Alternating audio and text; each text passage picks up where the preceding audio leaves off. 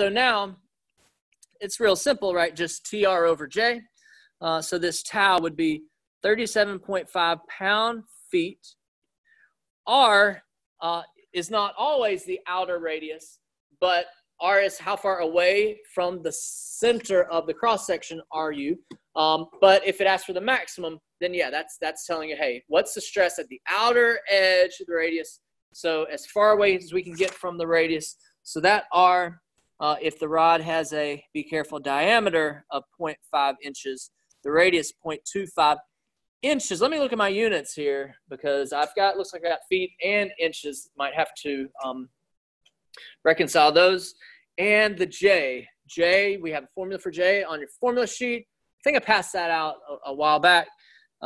It's pi by 2 C to the fourth, and that C is the R. Pi by 2 R to the fourth. Now let's think about these units. Pounds, inches to the fourth. I'm going to change that feet to inches. How can I do that? Feet, inches, 12 inches, 1 foot. All right, so now I've got 2 inches on top. I've got 4 inches on bottom, and so that cancels out to just 2 inches. Pounds over inch squared, PSI.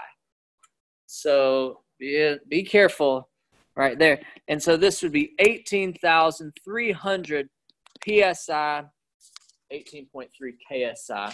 All right. So if you want to know the shear stress or the torsional stress, right? The stress caused by torsion, first you got to find that T, that torque T, and then TR over J.